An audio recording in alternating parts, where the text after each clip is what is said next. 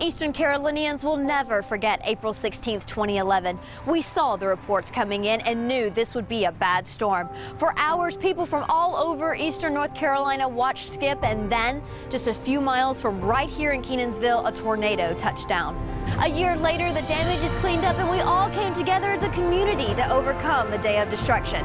I'm Tori Shaw. This severe weather season, keep watching News Channel 12, alerting you to severe weather dangers in Eastern Carolina.